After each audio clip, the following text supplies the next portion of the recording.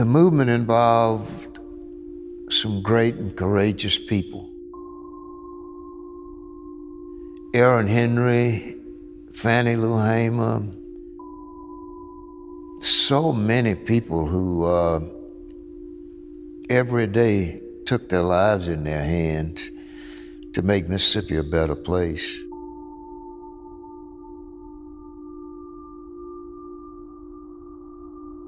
But they had to have lawyers likewise.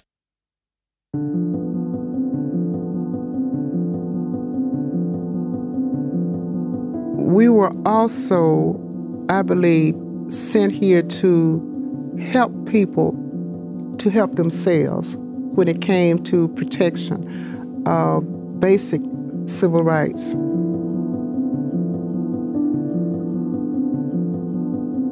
Mississippi. It was the worst of the closed society. Blacks have been shot down in cold blood and their homes burned for demanding the right to vote.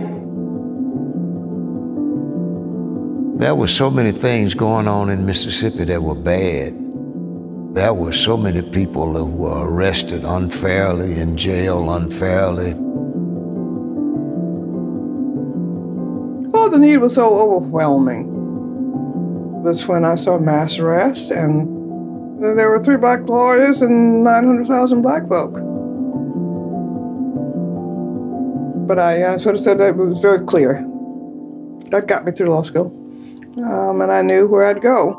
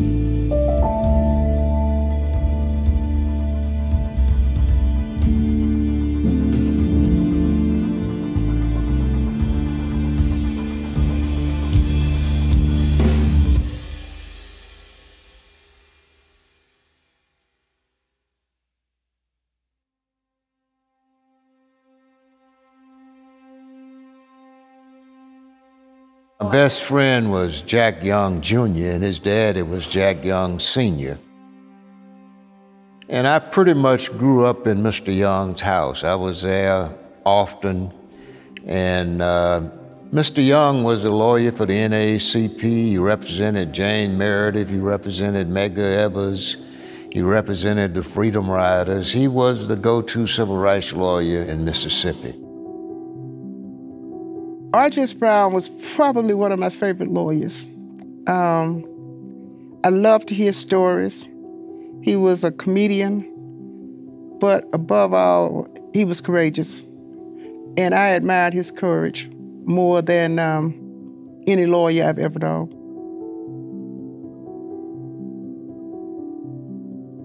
Carsey was not an active practitioner.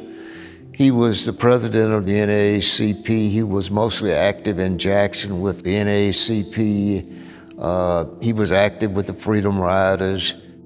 I spent a lot of personal time with him, and he was a great guy and a lot of fun to be around.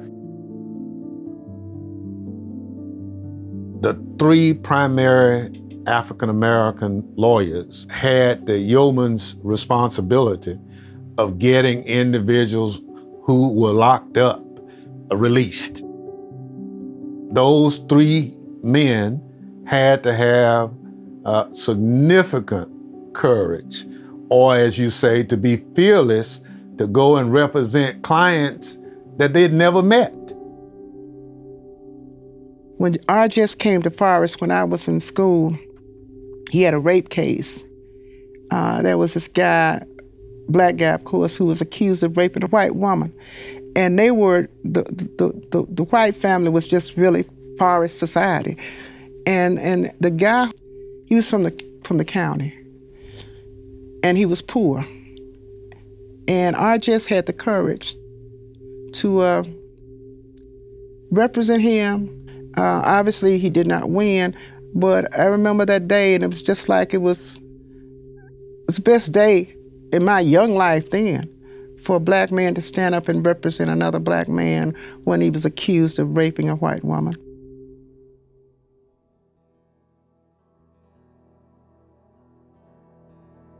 First of all, the University of Old Mississippi did not accept any blacks, so no blacks could go to law school there.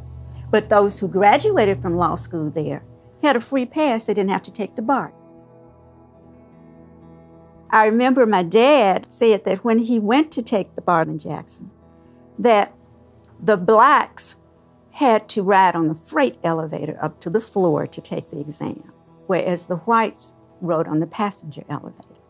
So there was even discrimination in which elevator you rode on to take the test. And many blacks, and I believe Jack Young and Carsey Hall were two of those who studied under other lawyers here, in Mississippi before they took the exam, because that's what blacks had to do.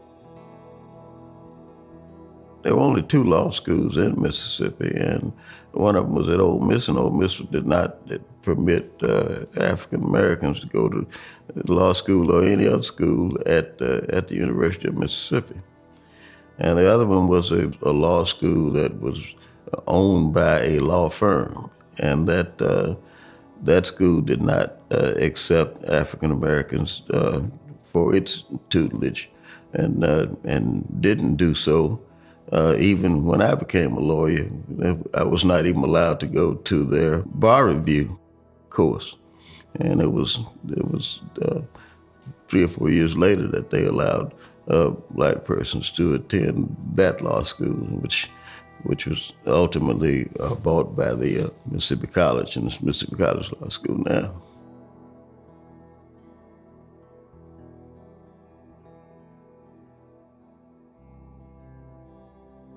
I'm trying not to borrow any money this month, hoping that by the end of the month, things will break for me. As I told you, I've been working on a workman's compensation case, which should have a fee of around $500. However, for the first time since I began to practice, I've run into a case where prejudice and prejudice alone has kept me from being paid. A poor cracker on the commission has refused to okay a settlement for my client, which had been agreed upon by a lawyer of an insurance company and myself. Last week, it became apparent what the reason was when he made the mistake of telling someone that nigger lawyer has no business in the case. When Jack passed the bar, he hung out his shingle as a lawyer on Ferry Street, and he began to practice law. When the NAACP took on school desegregation, it began to bring cases throughout the South. Some of the cases that they brought had to do with teachers, to get equal pay for teachers.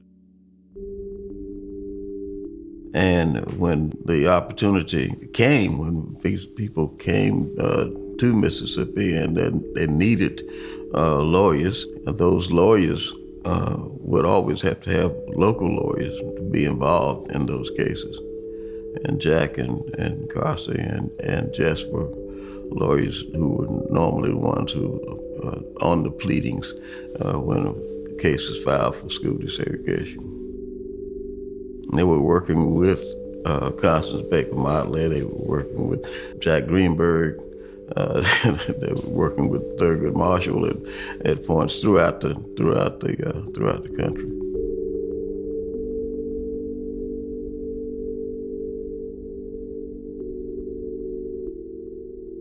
Dear Medgar, I am being held by the authority of Leflore County, Greenwood, Mississippi, on a charge of rape, which involves a white woman, which makes it a racial issue. I have been denied the right to converse with anyone, even the members of my family. I appeal to you gentlemen for the aid of legal counsel because I don't have any funds. Very few people come along like Medgar who will put their life on the line every day, and he did that. He was an inspiration to so many Mississippians and made a huge difference in our state. There were so many things going on in Mississippi that were bad that he had to go and get his arms around and try to correct. And he and Jess and Jack were the people who did that. There were so many people who were arrested unfairly, in jail unfairly, and they called Medgar, and Medgar called Jack, and Jack called Jess, and that's the way it worked.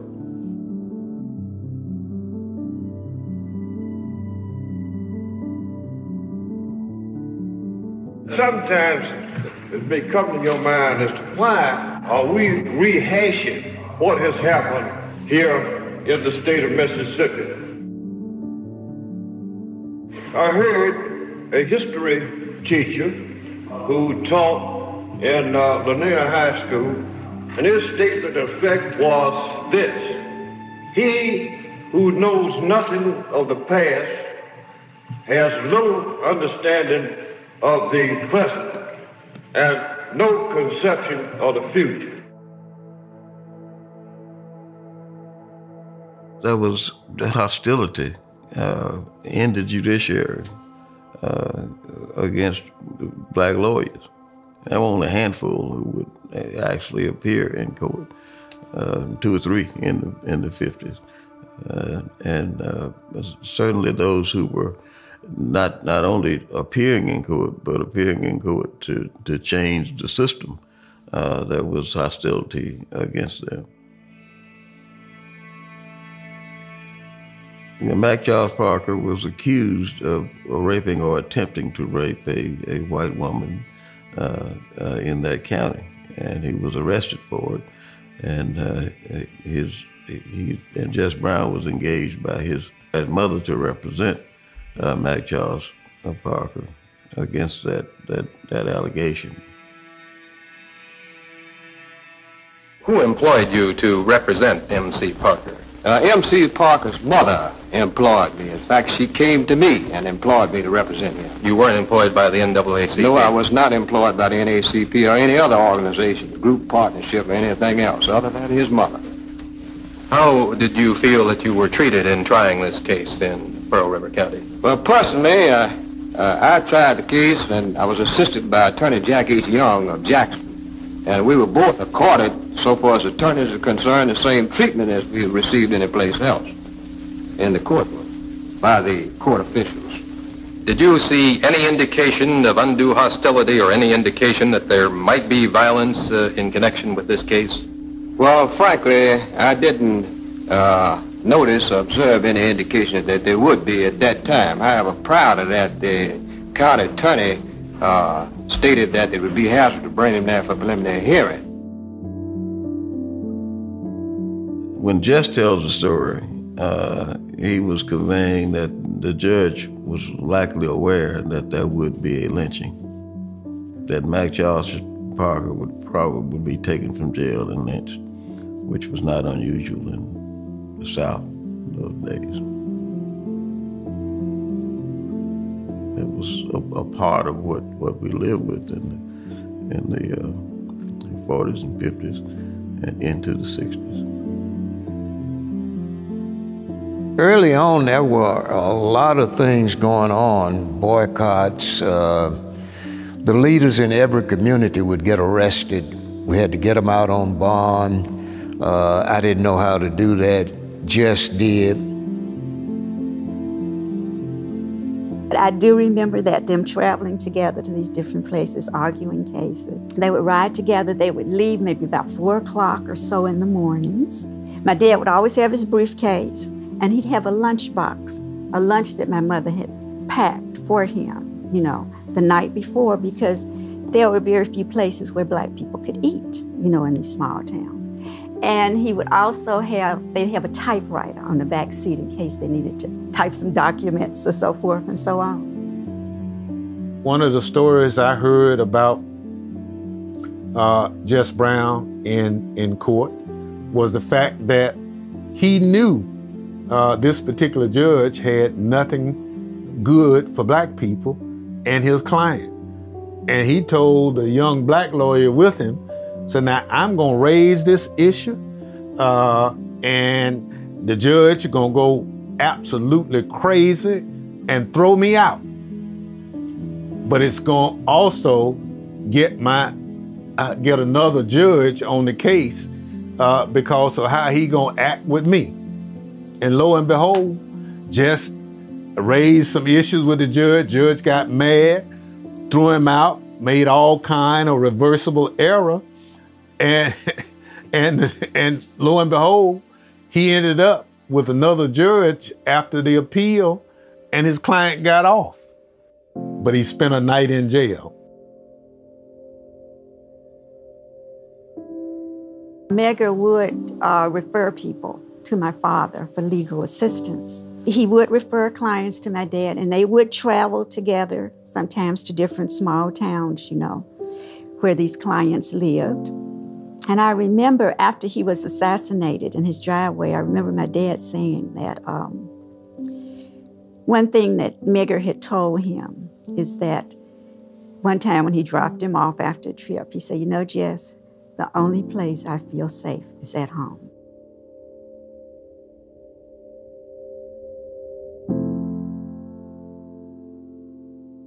I knew at a fairly early age that he was involved in some controversial cases, you know, but I didn't know all the, you know, ins and outs about it. But when I really paid attention was when he started defending the Freedom Riders. When the Freedom Riders started coming to Mississippi in 1961, he was working very hard day and night, because there were so many of them coming in, trying to handle the cases.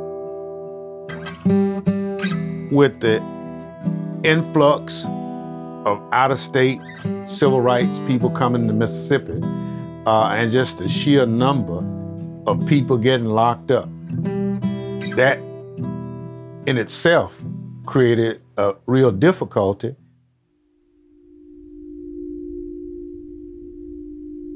We would sit there and the calls would come into the Copo office.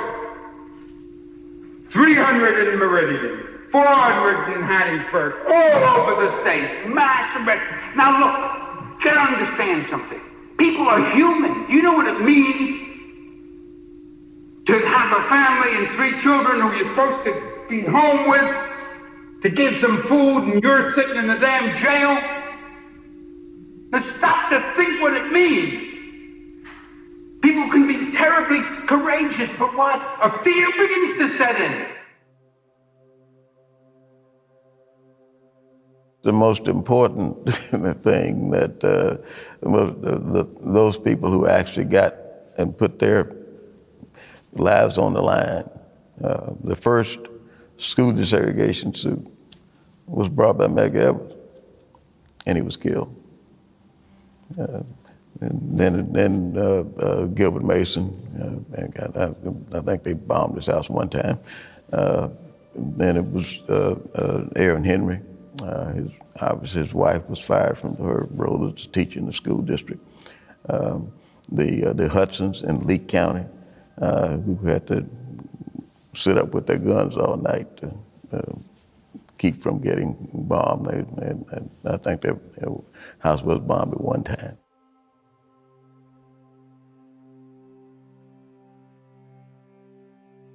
Just the courage of the ordinary, Miss Hamer, Miss Maybertha Carter, of my school desegregation plaintiffs who wanted their children to have a better education and whose names were up on the telegram post and who were shot at and bombed and threatened in every way. And they were the best role models anybody could ever have. My dad never showed that he was fearful, never even talked about it. We did receive phone calls about people saying they're going to bomb our home. I remember he was handling one case, and he had received a telephone call saying, if you show up for court, we will kill you. My dad showed up and went on and did right where he went on and argued his case. He was that kind of person. He focused on what he had to do.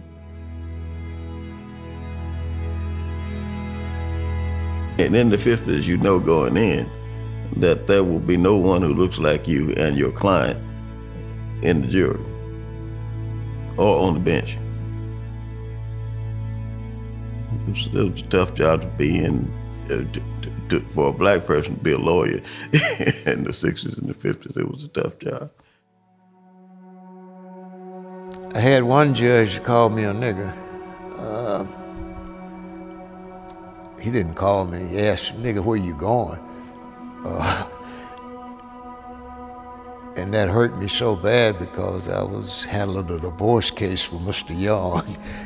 And he knew this judge and he didn't want to go over there, so he sent me over there, and it caught me by surprise. For a while I carried my diploma with me because a couple of judges wouldn't take my word that I was a lawyer.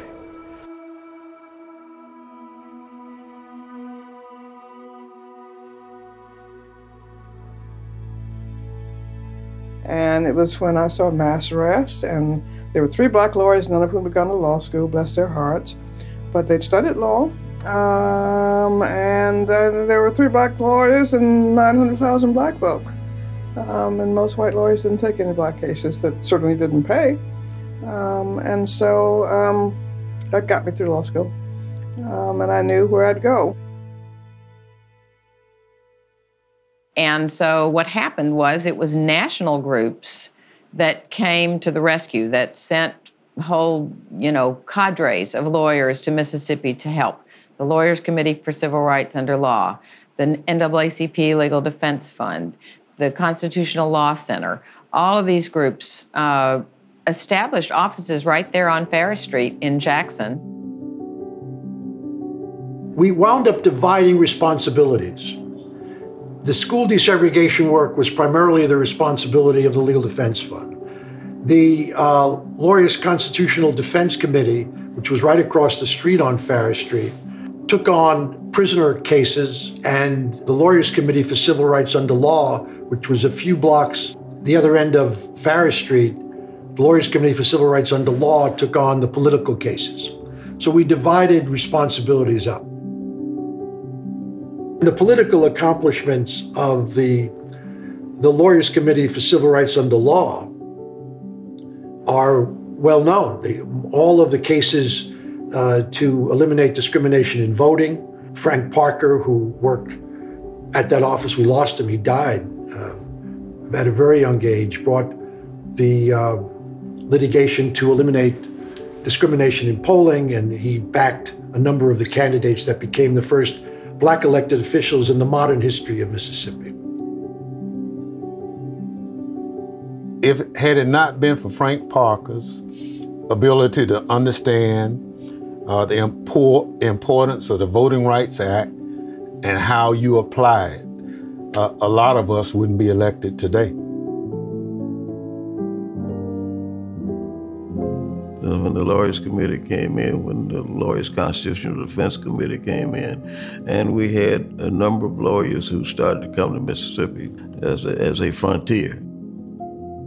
The resistance continued, certainly through the 60s. Second year as governor of this great state, why, we had a lot of attention paid to us that year. The Freedom Riders came to see us. You remember that? Thousands of Freedom Riders. And I got on television and I told the people to treat them with every courtesy, as long as they didn't violate our laws. But I said, when they start violating our laws, put every one of them in jail. And you know, Alan, you did that.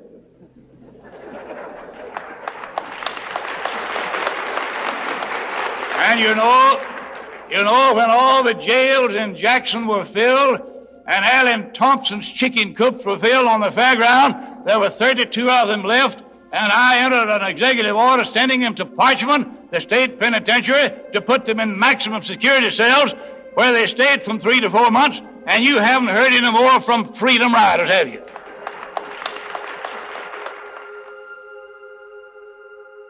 If you could have seen the way black people were treated, it was just horrendous. My name is Willie Lowe, and I was arrested Monday about noon for demonstrating too. I was over in the boys' side where they separated the white boys from the color, and they had us all packed against the wall, but we couldn't stretch our legs, move our arms, where we would catch cramps and things like that.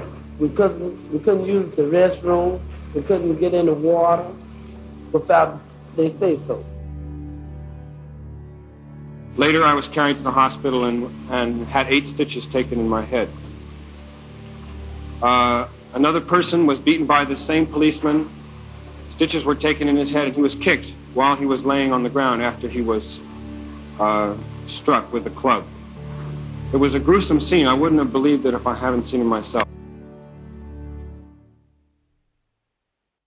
It has been my opinion in the past, and is my belief today, that these marches, or assemblies, or demonstrations, or parades, or gatherings, or anything they are called, will accomplish nothing.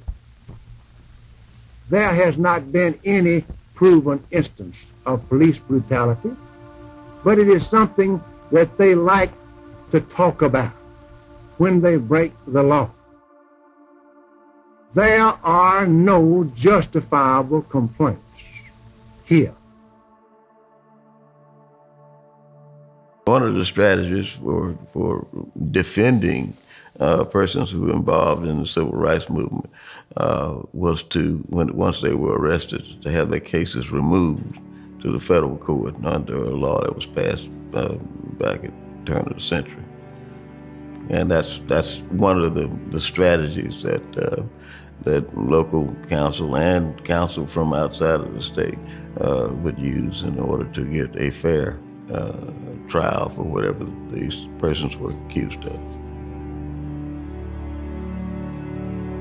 A law review article, which was cited by the Supreme Court of the United States, it was related to removing cases from state courts where we couldn't get a fair trial to the federal court.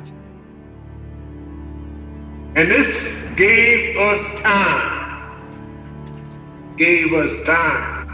to corral our forces. And this is when the out-of-state lawyers started coming in. In the very beginning, out-of-state lawyer, even though he was a lawyer, he could not practice. We would have to take him to court, you know what I mean, and introduce him, and then he would, would have his say. But just three lawyers, we couldn't state lawyers all over the state. So you see how we were hemmed in, and it took some time.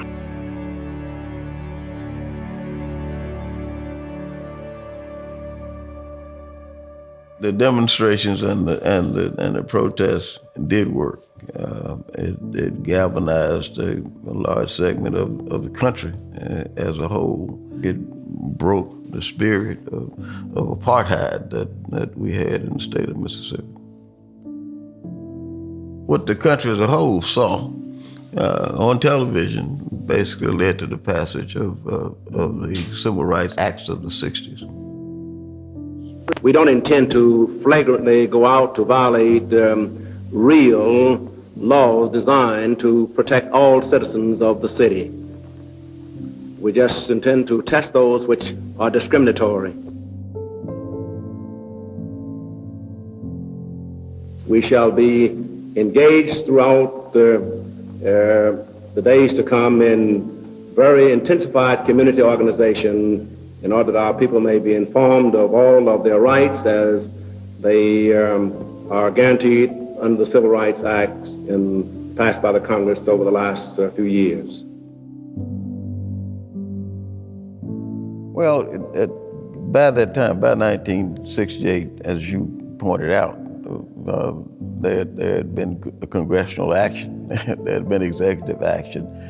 It was a lot easier to navigate when you got a Voting Rights Act. You have a Fair Housing Act. We had tools that the lawyers didn't have before I got here, so we used them. We used those tools in terms of getting people to go out and test housing issues. It gave us more than the lawyers before us had to work with. The white power structure of Mississippi was overconfident that it had its, quote, Negroes, unquote, in the state of such fear that none would dare to file a lawsuit in Mississippi.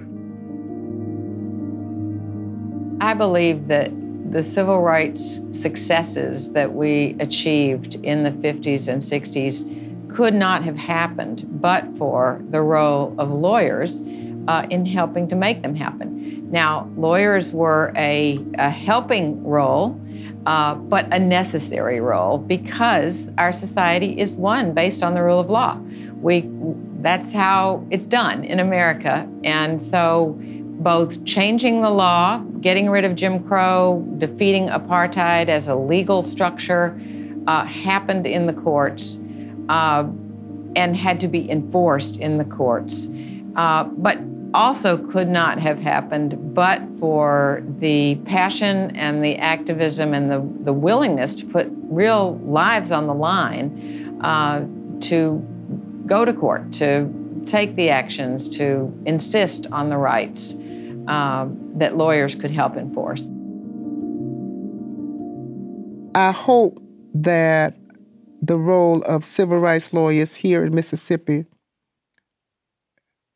has served as a foundation to ensure full participation of all people in our systems of government, education, the legal system, and other aspects of life.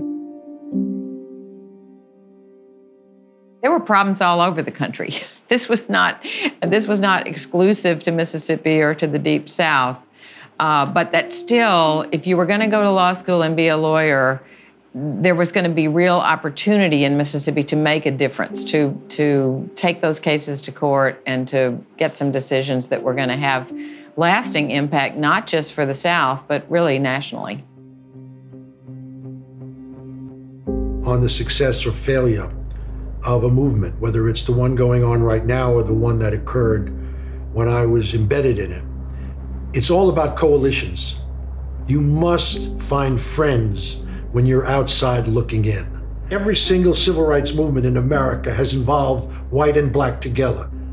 And anytime you fail to do that, you're putting hurdles in your way that you're not going to be able to overcome. Mississippi was fortunate enough to have 3 homebred lawyers and a whole lot of lawyers from around the country who came to Mississippi and just made enormous sacrifices.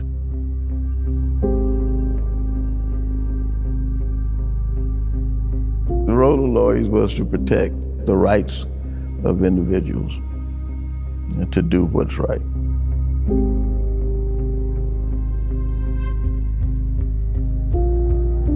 What was required? What was required was the direct legal intervention of the people themselves, of the black movement themselves, with their own lawyer.